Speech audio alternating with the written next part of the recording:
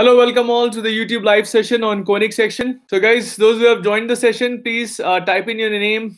Please type in your name in the chat box so that I know who all are attending this session. So this session would be on parabola continued. So from where we left off, we'll be starting from there itself.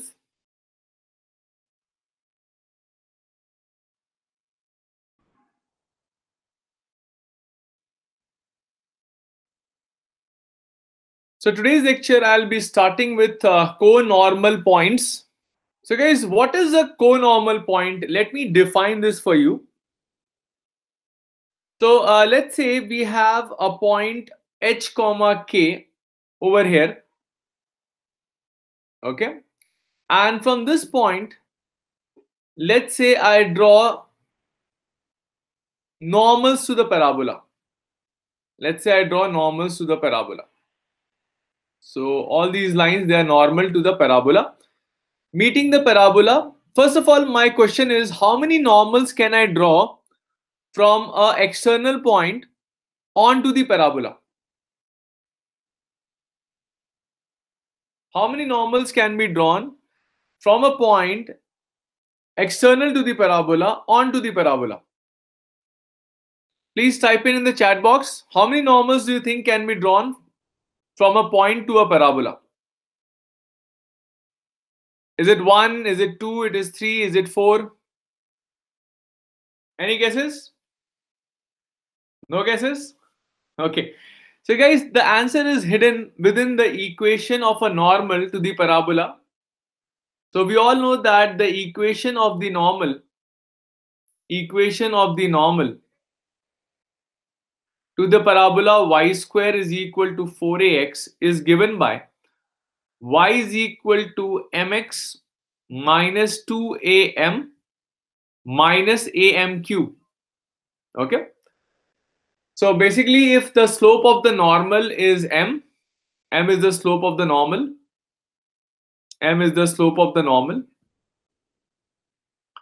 you would realize that this equation is actually a cubic in m.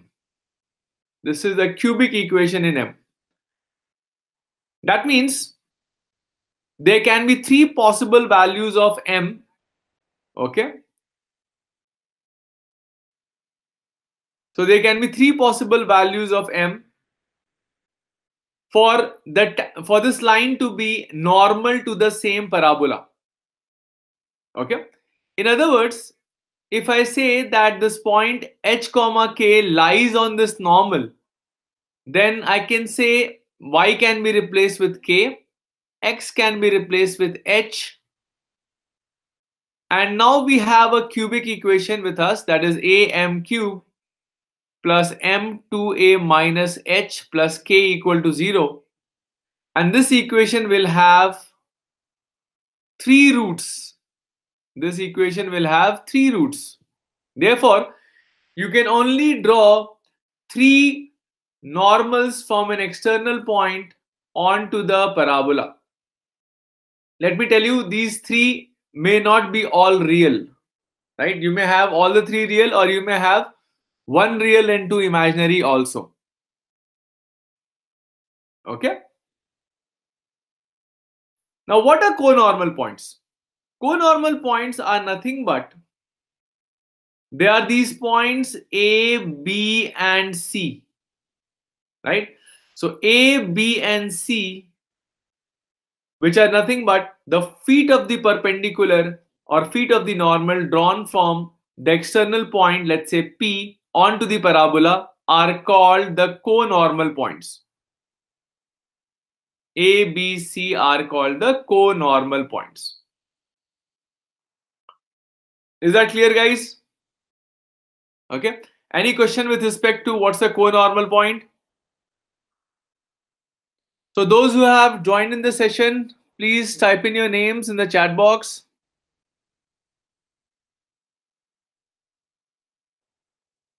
Great.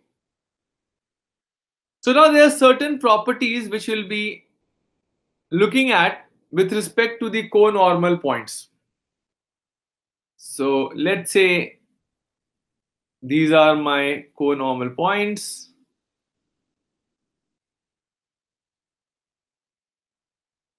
A, B, and C. Okay. Let's say the slope of these lines is M1, M2, and M3. Clearly, M1, M2, and M3 are the roots of, let's say this point is h comma k. They are the roots of the equation am cube plus m times 2a minus h plus k equal to 0. Okay. Now, if you could see here, there is no m square term. This expression does not contain m square term, right? What does it imply? It implies that the sum of the roots, which normally is given by minus b by a, right? And since there is no b term over here because m square term is absent, would actually be 0. Okay. So this is the first thing that we all need to remember, that the algebraic sum of the slopes of three concurrent normals, okay, is 0.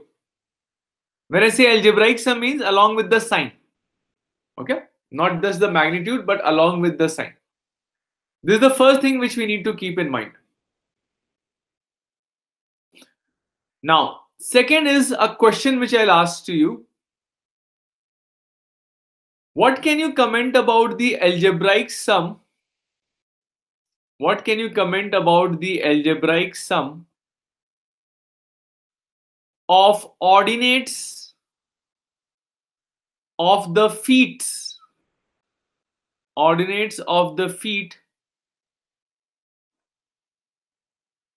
of these co-normal points?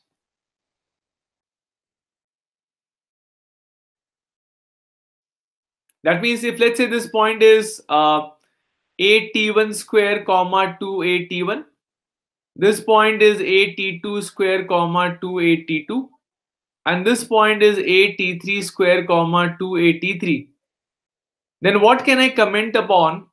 2at1 plus 2at2 plus 2at3. What will be the value of this?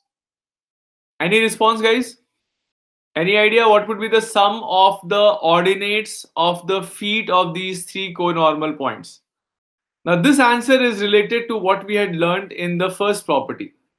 How? Let me show you. First of all, M1. How is M1 connected to T1? Right? It's very simple. If you see, M1 is nothing but minus dx by dy. That is minus dx by dt divided by dy by dt. Correct. Minus dx by dt is minus 2a t1 and dy by dt is 2a. That means it's minus of t1. Correct. So m1 is minus of t1. Correct. So if I write this expression as t1 plus t2 plus t3, the same could be written as minus m1 minus m2 minus m3. Correct. Taking a minus common, I get 2a times m1 plus m2 plus m3. Okay. So can I say it will become 2a into 0 because some algebraic sum of the slope is 0? Correct. That means always remember, if you add the ordinates of the feet of the co-normal points, your answer will always be 0. Your answer will always be 0.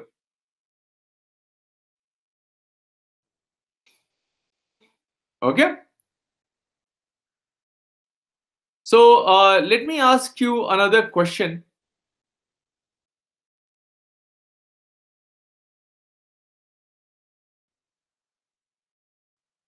If three normals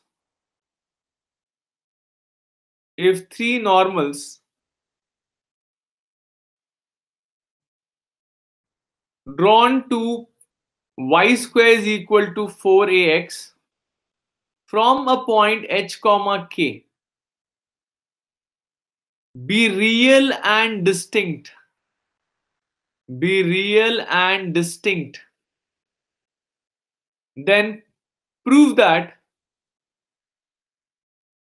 27 ak square will be less than 4 times h minus 2a whole cube. Is the question clear? That means if you are going to draw three normals whose slopes are real and distinct, that means the normals are real and distinct, then it can only happen when 27 ak square is less than 4 times h minus 2a the whole cube. Can you prove this? See, we are talking about this equation, right? We are talking about a function in M which is am cube plus m times 2a minus h plus k. Okay, we are talking about this function. Now let me call it as a function of m. Okay, now just try to recall that we had discussed in the case of cubic equations, right? We had already discussed the nature of the roots of cubic equation in the application of derivatives chapter in the increasing decreasing function. When does a cubic equation has real and distinct roots? Try to recall that situation. So first of all, we used to find the derivative of this function.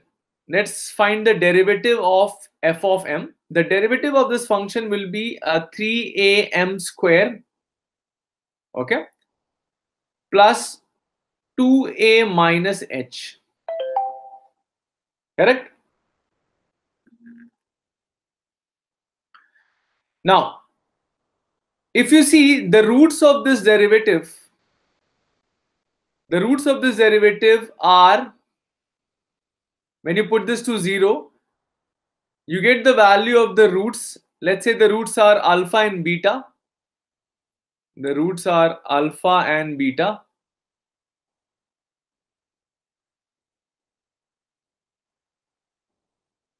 Then alpha is going to be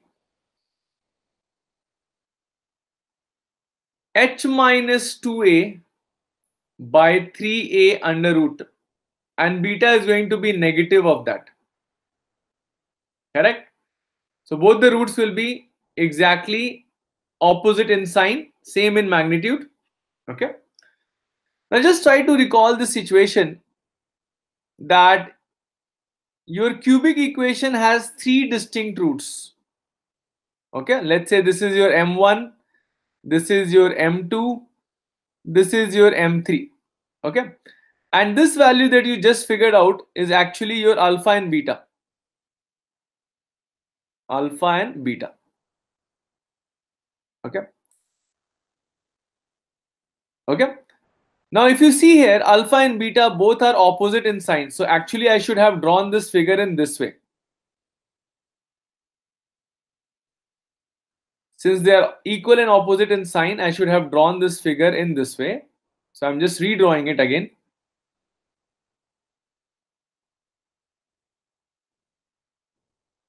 So it's something like this.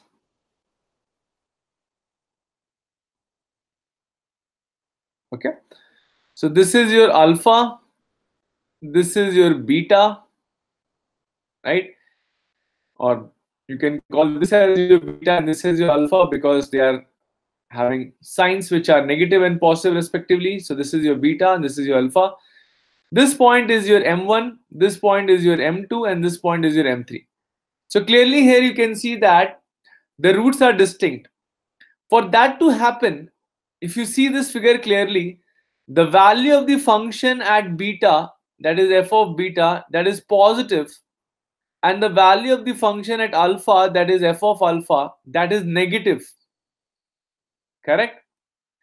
So this value is actually negative. If you combine these two situations, you can say f of alpha into f of beta should be negative.